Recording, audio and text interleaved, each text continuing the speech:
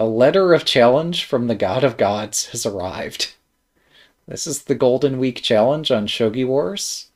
Not really sure what to expect, because this seems to be the normal quiz section here, where, okay, I see like a little new icon next to puzzle number 17.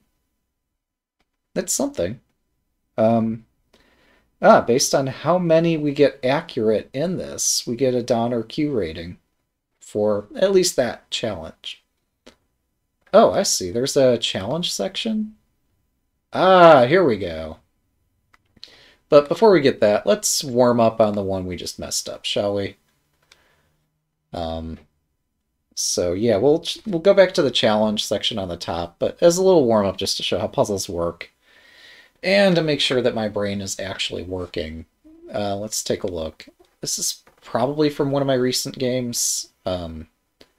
So recently, I have a decision to make between dropping a rook, or taking this pawn, and then they do rook takes, and it's like painful. Let's guess this rook drop. That looks fun. Yeah. I played pawn takes in the actual games. This is informing me that there's some tactical sequence justifying this particular rook drop. And here the knight does defend the pawn, so it's okay. So that's our warm-up problem. I'm not going to dwell too much on it. So let's go on to the Golden Week challenge and see how we perform. Set a 10-minute timer for the true experience? Oh dear. Are you joking about this? Do you really want a 10-minute timer? Why would you do that? Yeah, let's just enjoy this together, and this will give me some time to comment on things as they're going. Challenge quiz problem number 1. Alright, so the last move is indicated as rook from 7-6 to 7-4.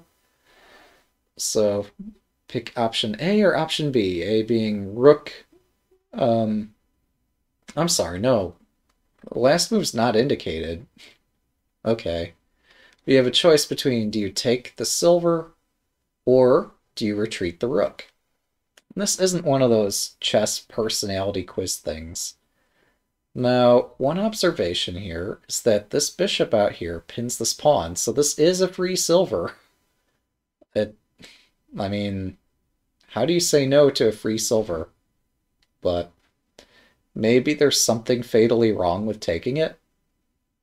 I very much doubt it. If you get 10 out of 10 correct, that's a 3 Dan plus rank. Ooh. Awesome. You know, at some point I might have my own problem collections and judge my own strength, but it's interesting that the website has a standard way to do it.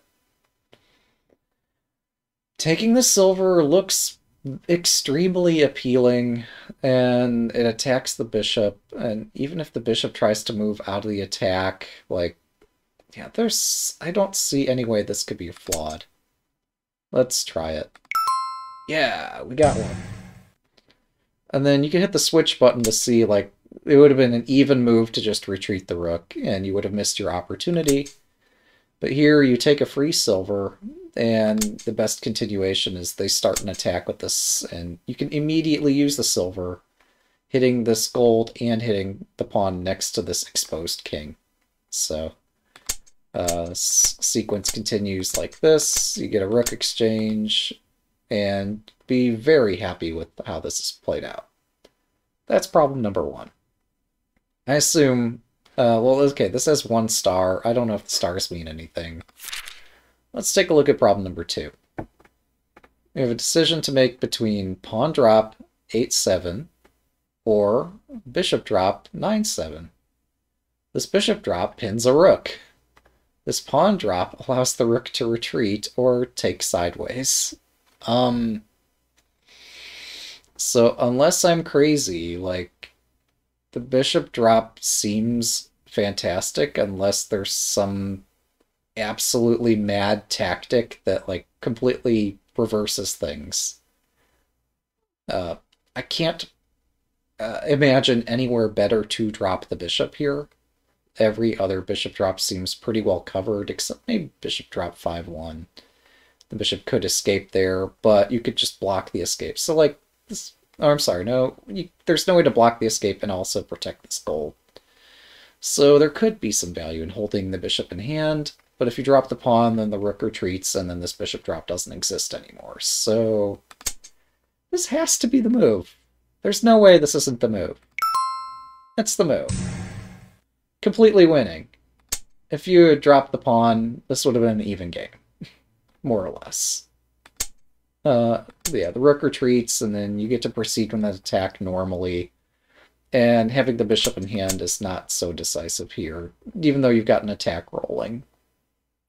Alright, so yeah, if you drop this bishop, yeah, they break the pin, you get to take the silver, the rook retreats, and you get to give this check.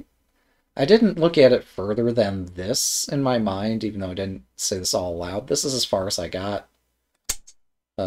So yeah, they don't have a silver to block this bishop. If they had a silver, maybe this would not be so completely winning as it is.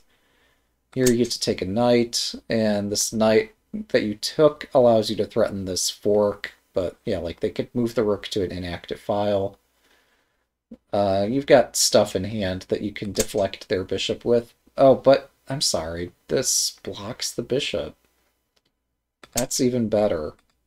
And yeah, it's not so clear how they can proceed here. If they do pawn takes pawn, you can start attacking the bishop directly, and then later hit the rook, and depending where the bishop moves, like get your bishop active quickly again. So that's good. It's good. 2 out of 2. Ah, this is the favorite button, so if you particularly like a puzzle, you can favorite it. Okay. Let's see if we get a challenging puzzle this time. So we have a choice between drop a gold or promote a knight. Okay, these are starting to get more interesting. So if I promote a knight, they can exchange either a rook for 2 pieces or a bishop for 2 pieces. If I drop a gold, both of my knights are blocked by the gold. But I am threatened... Well, I'm sorry, they have a silver attacking 5-3 as well. I just thought to check my overlay, and thankfully my overlay is fine. If I switch my overlay to this, it's not any better, so we'll stick with this view. But yeah, sorry that this is clipped. Let me see if I can fix that. I don't think that's going to be too hard to correct. Yeah, so let's get the normal view here. This is puzzle 3. So they have 3 pieces defending this square. Yeah, if you exchange this, they can exchange a silver for 2 generals, and you do have this gold, and the gold can fork both of those pieces. But if you do gold drop, you also have a fork, and you get more pieces exchanged while their king is vulnerable. I like how this shows the duck legs castle and strategy. That's amusing. Regretfully, this rook doesn't seem to be activating, no matter which move you play. But yeah, if knight promotes, silver takes, gold drop forks these pieces, and then they have a knight and a bishop in hand, and they could... I don't know what they can do with that force immediately. But they have... I don't like this position. I really don't. But a gold drop exchanges more pieces, so maybe it's less bad. Gold takes... or gold drop, silver takes, knight takes, and either they're giving up the rook or exchanging some more pieces. I don't really see how to perpetually continue this attack, but we're going to bank on this and say it's probably good enough. I don't really get it, though. Takes, takes, takes, takes, takes. Pin. That's what I missed. Yeah, so this makes more sense to me now. If we just exchange 2... Okay, well, yeah, the engine here recommends just attack the bishop directly, and that giving up your last attacking piece here is not worth it. I guess I would agree. Yeah, so yeah, both of these are somewhere in the somewhat even category. This is not completely decisive, but it's better than the alternative. So, all right, on to problem number 4. We have a decision between 7-9 knight, protecting our castle so we don't get checkmated, or take the silver and hope that we're not checkmated. Good old hope shogi. Now, in many cases, I've dropped a piece to protect my king, and it's not been the perfect defensive piece, and I've gotten checkmated. So I should start first by looking, okay, can we take the silver? And I think the answer is a pretty clear no. That if we take the silver, I thought this silver drop here, king retreats, knight promotes, looks extremely terrifying due to a dual checkmate threat here, as well as they can capture more pieces and continue menacing our king. But if we drop a knight to defend, then knight takes, and, like, I don't know if the attack abates either way.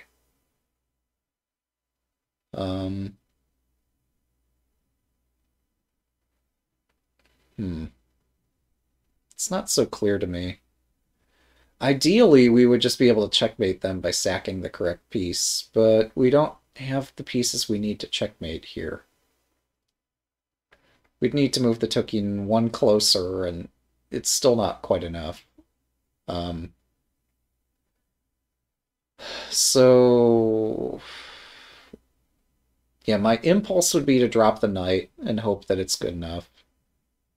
But in practice, that generally doesn't work.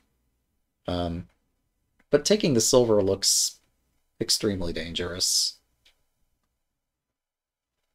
Yeah, because the other thing to consider is if we take the silver, they drop a silver, king over, they drop a gold, king back.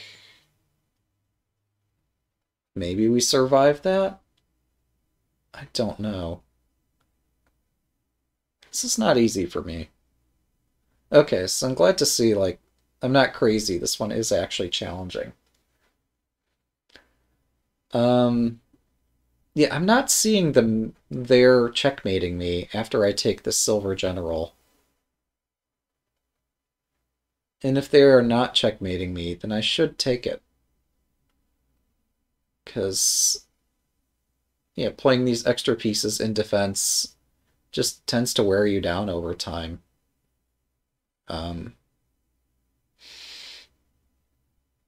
So, again, we're doing this for entertainment as well as assessment.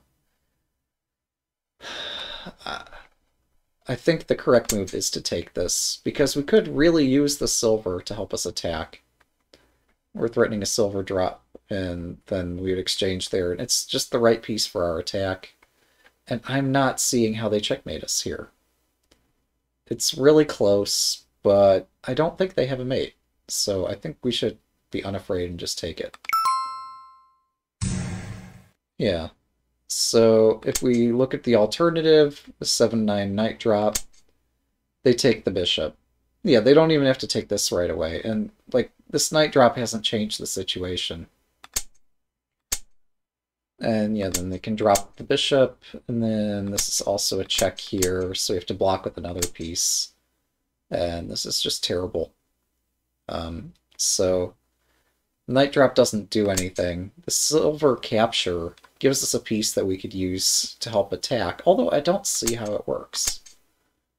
Okay, so the engine recommends skull drop instead, and this crazy, like, series of sacrifices to keep the attack going.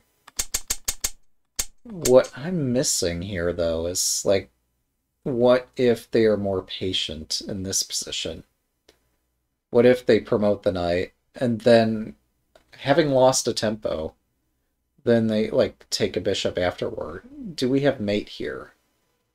Oh, we have a gold general in hand. When did that show up? We've always had a gold general in hand. All we needed to join that was a silver, and now we are actually threatening mate. So they have to do everything with check at this point. And that's the point. And it's not illustrated in the variations here because it's kind of implied. So yeah, we're 4 for 4. Not bad. Alright, we have a decision between exchanging bishops or dropping a pawn, hitting this bishop. Hmm. Um. Um.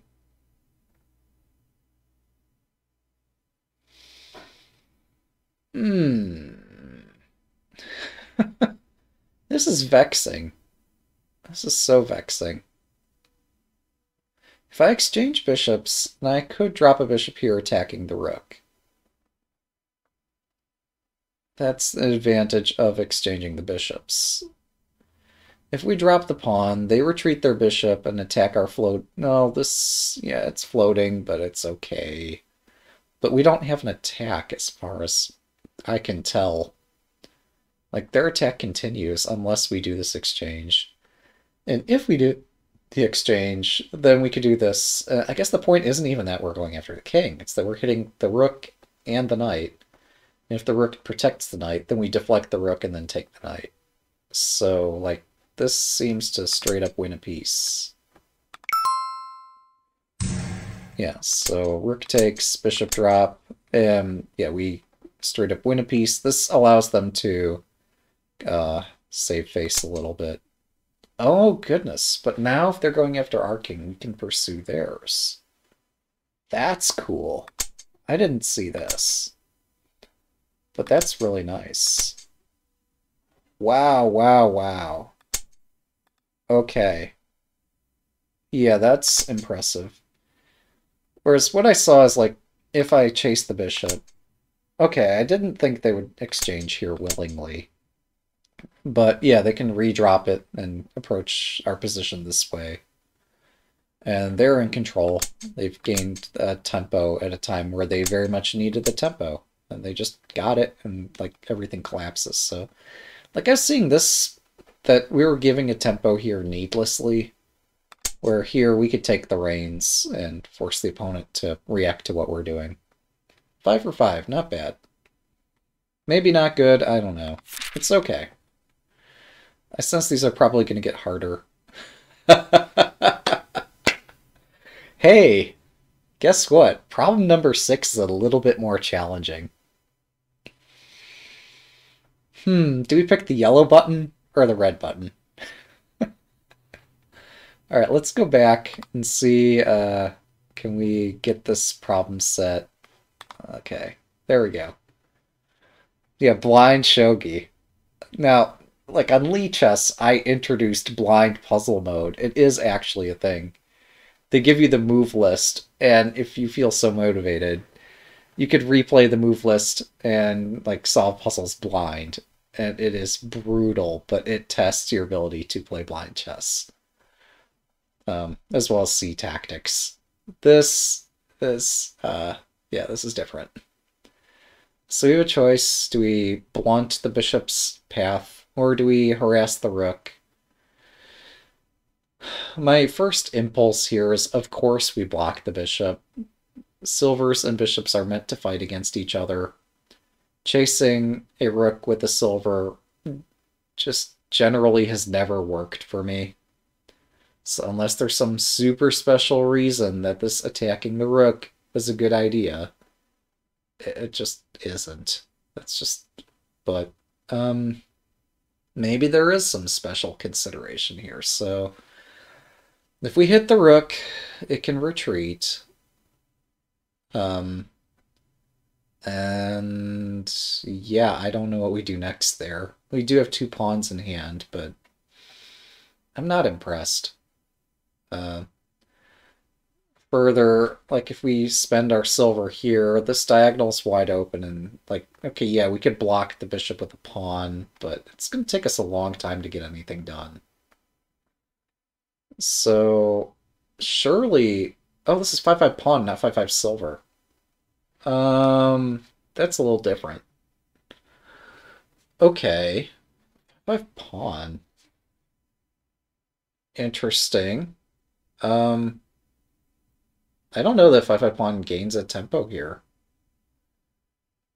It seems to, well, blocking the scope of the bishop is good in general.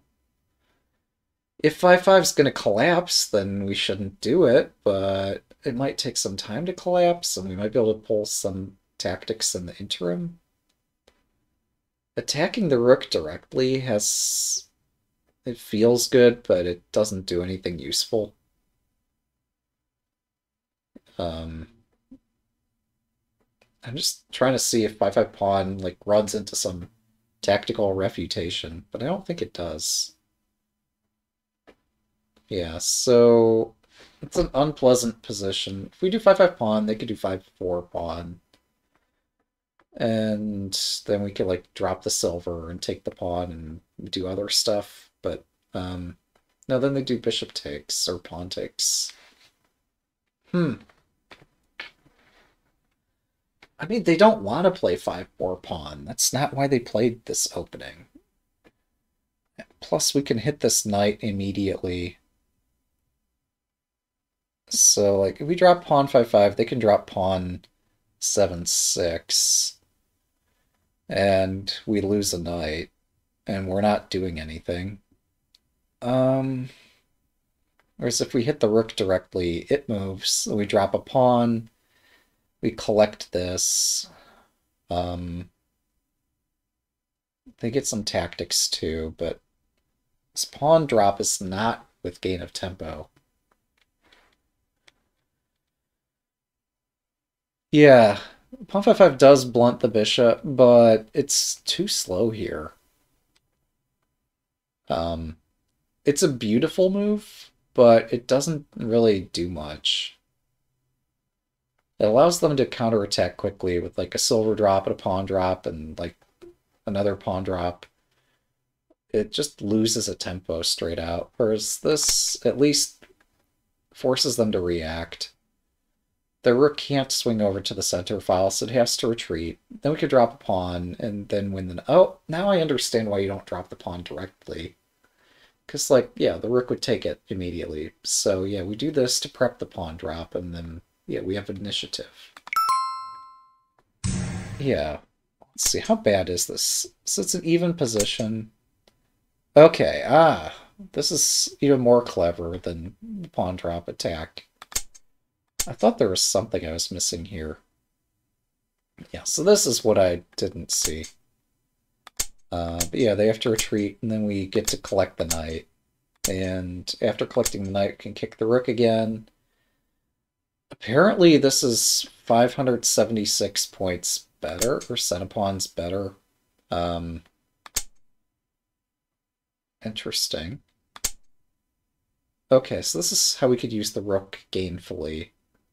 Because the knight protects the rook's ears. So, yeah, I could see that. We don't get to attack the king right away, which is why I struggled with this, but... yeah, we do get an initiative. Alright, on to problem 7. So we're attacking... Wait. Really? Okay, they have pawns in hand, so this isn't as simple as takes and just, like, completely mopping up.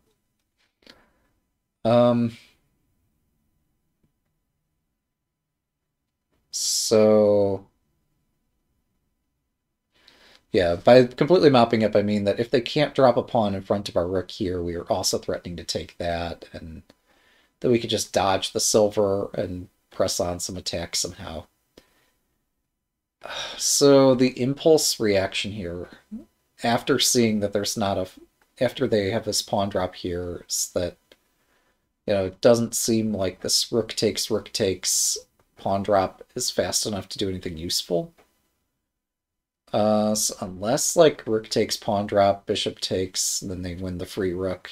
Unless that somehow works out. Like, tactically it seems that bishop takes pawn is forced. But, you know, we're on problem 7. these problems are probably getting harder and harder. On the other hand, this rook is floating, so if we can manage to exchange bishops, then we can drop a bishop and do this fork. So, yeah, this kind of forces a bishop exchange. Her own king is temporarily safe enough. Like, I can't find a way to justify this rook madness here. It just, like, loses a rook. So, we're gonna try this and hope that we're right. Okay, they are randomly assorted, but we're guaranteed to have a set difficulty range. Okay. So this is just me psyching myself out. So rook takes, pawn drop.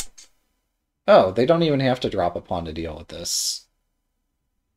Yeah, further, like, I don't know what I was thinking. A pawn drop here is not protected by anything in this vicinity, but this does shut down the rook's attack.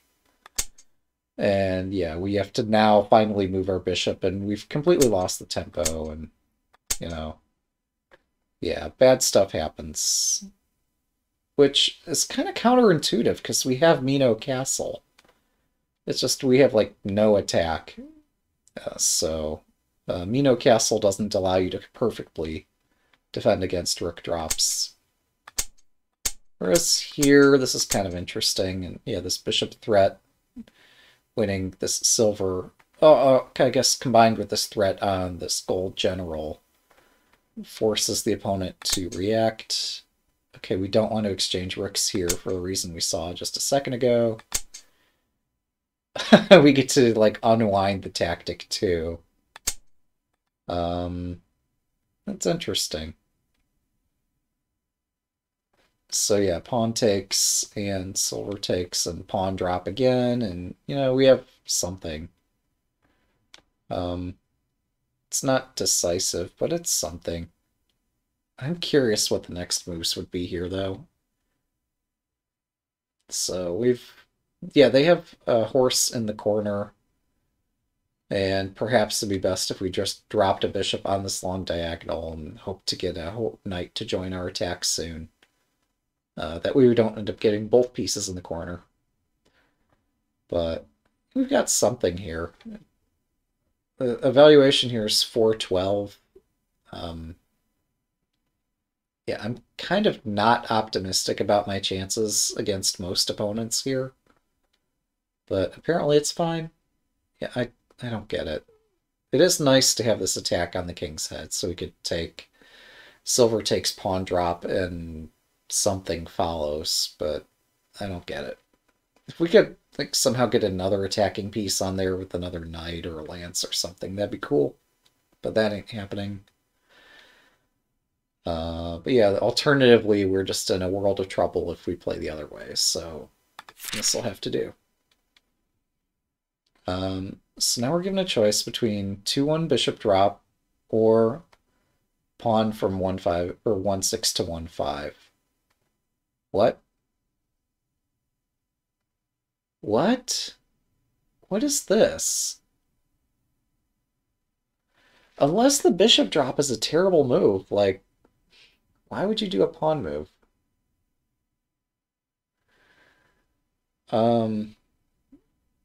So we're clearly trying to promote our rook. If we promote our rook, then potentially more good stuff could happen. This pawn advance is patient and does allow us to threaten to push this again, and exchange more pieces and try to promote our rook not on the second file, but on the first file. They do already have a pawn on the second file, so it's not like they can use a pawn to resist our rook. So we do have time to push this multiple times and then try to break the edge. 2-1 bishop actually doesn't do anything useful. It does attack this gold, but otherwise traps our bishop. So unless there's some tactic that loses the rook, yeah, pawn 1-5 might actually be best. I know I was stunned about this problem, but, like, it seems straightforward to push Say they drop their bishop to hit our lance. We push again. They take our lance. We take this pawn. They take our knight. And it's... Oh, wait. How's this go? Pawn 1-5, bishop. We don't have to give up the lance, right? We could play lance 1-6. And their bishop promotes, and then we push pawn 1-4. And we're just barely in time, but after the dust settles, though, I don't think our rook promotes on this edge. I don't think it's good enough. This bishop drop does threaten to take the gold, and then we could easily promote the rook. Oh, I was thinking that if we took the gold, both of us would get a gold general, but no, they'd get a bishop. The bishop can't really fight easily against this rook. Yeah, this is... I thought this was going to be pushing this pawn. I'm confused. Bishop, bishop. Well, no, they're not going to play that here, are they? How would I defend if my opponent dropped a bishop here? Aside from panicking. Would I defend? Would I counterattack somehow? I don't see a compelling counterattack. The bishop doesn't seem like the correct piece to crack this open. So the fact that bishop 2-1 is considered at all makes me think that like this has to be good if it's reasonable. Because yeah, this silver that we'd hit afterward, they'd have to like defend with their rook or something. And then we could take the slants. I don't see how this perpetually flows as an attack, but it is an initiative that we're building. We would have a gold general in hand. If we were to exchange here. So I guess the main concern is, what if we hit this gold and they just step away? And then we just promote. And we don't have to give up anything. Okay, so that's not happening. Okay, if we put this bishop here, what if they block our rook with a bishop? We take, gold takes, and then we take a silver for free, and we're threatening to like surround the rook and take the knight and all that. So like, yeah, we get a really nice initiative from being willing to temporarily part with some material. If we do exchange and then we promote the rook, do they have a way to support this silver? I don't see a good way for them to support it. Yeah, so this bishop drop gets one hell of an initiative going. Okay, what if we drop the bishop, they exchange the rook for it? That looks acceptable as well. Yeah. This one looks tough, but looking at variations, I think pawn 1-5 is just too slow. And 2-1 bishop seems to get one hell of an initiative going. I wonder what Shogi Wars thinks. Okay, so this is correct. Let's first look at the alternatives. So this is an even game. Bishop drop, we move the lance, this promotes, then 2-1 bishop because we don't have anything better. And the engine recommends, like, what have you been doing? And yeah, we just cry. Because this is just such a difficult position, and we weren't able to break the edge. Here, if we play 2-1 bishop, yeah, our opponent can play 2-8 bishop, but I didn't think that was a reasonable way to retort here, but I guess it's the best thing they can do. They don't have a way to, like, ensnare this. So, and yeah, this knight is not able to go anywhere useful, so they're able to protect the silver. I missed this. This would have made my analysis easier. If I knew that I was going to just mop up, yeah, I would have considered this much more easily. So I was more discouraged by the alternative here, pawn 1-5. Um, it was more of process elimination saying, well, the alternative didn't seem to work in my mind, so we picked this, but not for the right reason. But it was good enough. So 8 out of 8. Yeah, it looked tough, but pawn 1-5 was not good. So if they'd given us a different position where there were a slightly better alternative, I could have failed that because I just had a really hard time parting with my bishop. Let's go on to problem 9. Okay, so we have a decision between bishop takes gold on 6-1 or knight drop at 7-5. Okay, oh boy. Oh boy, oh boy, oh boy, oh boy. Well, observation number 1 is that if we drop this knight, they could just drop something in front of our bishop and we cry. And we are very, very, very sad for not having taken the moment and seized it. Yeah, this isn't the middle game. We're getting very close to an end game here. So unless somehow like does bishop takes gold get us mated? That would be wild. That would be absolutely crazy if bishop takes got us mated here. Um, but no, like 7-5 knight drop, they'd put any blocking piece on 4-3, and we are extremely sad about how none of our pieces are able to do anything. So, like, this has to be right, and if it's not, we just fail the problem. All right. Yeah. Plus 2,346 if you play this, because you ain't going nowhere here. Oh, they don't even have to block our bishop? Okay, well, I assumed incorrectly that, like, somehow this knight drop would actually lead somewhere. It just doesn't lead anywhere whatsoever, other than to our getting checkmated. Okay, that's even worse. So we take, and then they take our bishop. Okay. Yeah, because they have a mate threat, so we have to respond to it. I didn't see that. So, yeah, this gets our hanging bishop and does something useful with it. And now we got a silver and a gold for this bishop. Yeah, they drop a silver. Like, the alternative seemed so bad that I wasn't willing to entertain the thought that, like, both variations are bad. But imagine, like, you're in some other position, you're having to figure out, can you defend this or not? Apparently the best attacking move they have is not a bishop drop out here, it's not some other drop on this side.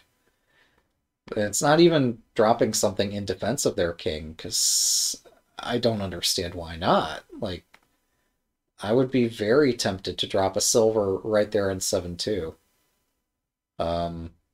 But apparently that's, yeah, then like silver 7-1, and then they just take, okay, so there's nothing they can do to defend their king better here. Silver 7-1 somehow is not great. I don't get that. But yeah, if they do this check first, and then they take the lance, our attack continues unabated here.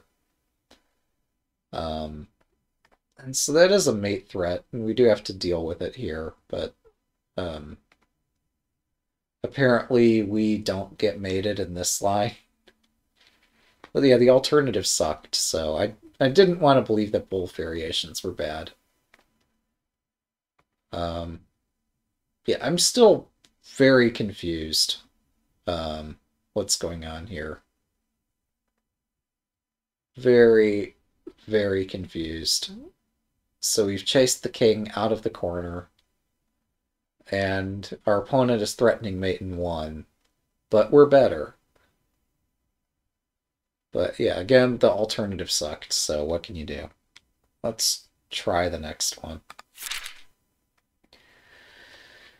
Alright, so we have a decision between dropping a rook, or I'm sorry, moving our existing rook from where it's at to next to our king, or bishop takes rook. Um, we have a gold, a lance, and a pawn in hand here. If we move our rook, they are going to play rook to 8-1 or 8-9, promoting it, forking our lance and our gold general. So if we try to save our rook, like they get a free tempo hitting our gold general. And sure, we could move our golds and run away from their attack. And they would get to promote just this onslaught of lots of pieces against us. And our rook would never become active ever again. Alternatively, if we exchange rooks here, then I want somehow to trap this king so we can attack it from both directions. I don't see a completely decisive attack after taking it. And sure, after taking the rook, then we could take a knight, and maybe somehow things be great there. A knight would be a decent attacking piece. But yeah, this rook retreat just looks like such a lemon that, like, we have to exchange rooks. It's the only way that we're ever going to prosecute an attack here. Oh, I guess fortunately for us, they don't have additional generals they can defend their king with. So, like, there's a ton of attacking potential after we take here. This has to be right. It is. So yeah, the alternative here is we run with our rook. They promote there. Okay, I only thought about moving this gold over, and if they harass it, continuing to move this. Or they could harass things other ways, but instead, yeah, we've done... okay, we can attack here. Our bishop's going to be difficult to activate now that they've got multiple pieces protecting this. And they built up a castle, and it's sad. It's... You know, the tricky part about this is that we're better in both variations. If we ran with a rook, I know I said this sucked, but it's not that bad. I'm just more referring to the fact that, like, if I'd played a move like this, like I've played in other games where I've tried to keep my rook, it's a bad feeling. And if you play enough bad feeling moves, then your position degrades, like the same way that Dr. Tarash said that, you know, if you something about weaknesses and bearing the germs of defeat. If you just instill too many weaknesses into your own position, that, like, ultimately you're going to struggle defending this. If we'd got the score in 10 minutes, we'd have an estimated strength of 3 dom plus. Yeah, so this really underscores the importance of drilling the positions. So I don't know that I could have gotten all this in 10 minutes as it currently stands. It does give me ideas for developing our own Bratko-Kopich test. So we don't necessarily have to rely on this particular puzzle corpus. So yeah, I think this took us about a half hour to get through, if I'm timing things. Oh no, it took longer than that. But yeah, the key to making it to 1 dan, 2 dan, 3 dan, etc.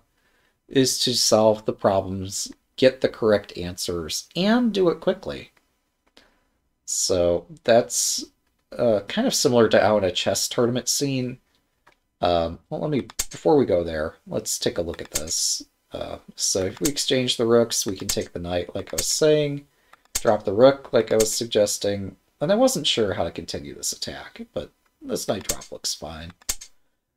Yeah, we have a castle, and they kind of have a castle, and we have some initiative. We've got this horse. Be even better if somehow we have just a slightly more solid position than we currently have, but it's not mate, but it's quite good. Um, so yeah, back to the larger idea. So yeah, the idea with chess tournament performance is just the you get a higher and higher rating by being more and more consistent at making good decisions under time pressure. That's the way that tournament performance is measured. You have to find the moves within the time control of the match or the tournament. And so there are two schools of thought about this. You'll find, at least in the Lee Chess forums, two schools of thought about how to get good at blitz chess or bullet chess. One school of thought goes, okay, yeah, so just play a ton of bullet chess and just keep playing it, and eventually you'll get the hang of it. You might have to study some of your games. You might have to, like, somehow do something. But, like, playing tons and tons of bullet will get you better at bullet. That's the one school of thought. I completely disagree with it, but, some people believe that if you just play it a lot, that, quantity over quality, that's going to help. And the only extent to which that might be true is perhaps if you're playing too slow of games on the other flip side of things. If you just are constantly playing very slow games that are met with opponents that take lots of time, and maybe these aren't even the most critical games you could be playing against the best possible opposition, that you could be losing time playing longer games. Fair enough. But yeah, I think the way to get better at playing faster games and the way to get better at solving puzzles quickly is probably to spend time solving things and playing games at slower time controls and gradually pick up the pace. That's, yeah. Yeah, it's the first school of thought, even though I completely disagree with it. It is a school of thought, and many players do agree with it. That by playing tons and tons of games, you actually hear in like the Go community that a great way to learn is to lose your first 100 games or something and really get a wide breadth of experience, and hopefully you're learning something from that. So if you're playing tons of slow games, yeah, it's maybe not the best use of time, but I think slower games and then gradually picking up the pace step by step, you probably are going to have a better time doing that. The same way you would like learn an instrument, not by quickly blitzing through a section over and over, but by gradually playing with a metronome and doing things under a routine. The same way like an Olympic athlete doesn't do a crazy stunt without any warm-up or practice first, but like they gradually ramp up to this sort of thing.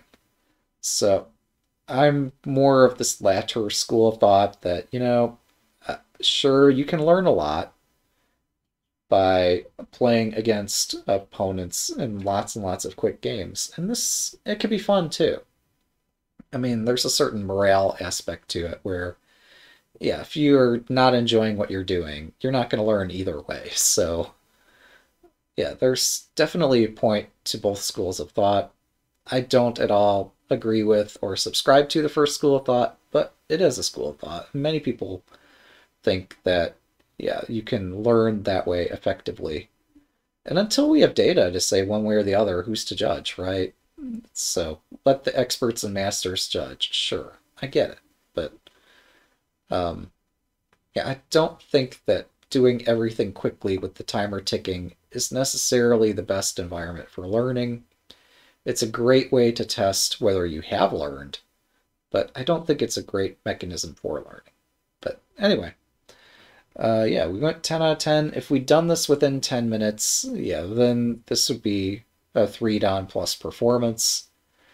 So the fact that it's taken me so long to solve these, and we saw how my thoughts varied all over the place, and it took me a long time to come to good realizations, shows that I've just got a ton to practice and learn, and figure out how I can think about my thoughts more effectively than I currently do.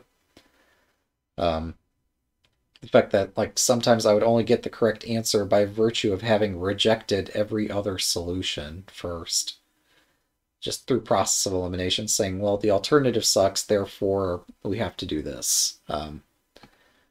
Especially with that 2-1 bishop, I had difficulty with that problem.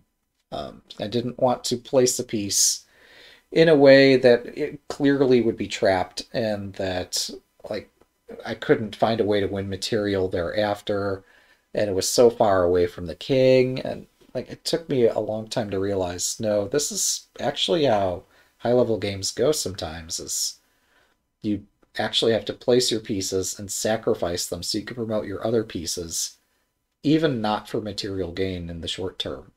Like you can get positional gain, which I guess does convert to material gain soon enough. But anyway, those were a lot of interesting puzzles. That was the Golden Week set of 10 problems, the challenge here. So yeah, if we manage to solve all 10 of these within a time frame. Okay, this forgot that I solved it, so we're going to solve it again. If we gotten all these solved within the time frame, then yeah, this would have counted as a 3-dan level performance. But that's not how we did it. We took our time. We got the right answers. And I think we've learned some things for it without getting too mad at ourselves about it. So yeah, best of luck to anybody else attempting this challenge, I guess. I didn't realize how interesting some of these problems would be, or perhaps at the head of the video I would have encouraged people try it yourself first, but it's too late for that.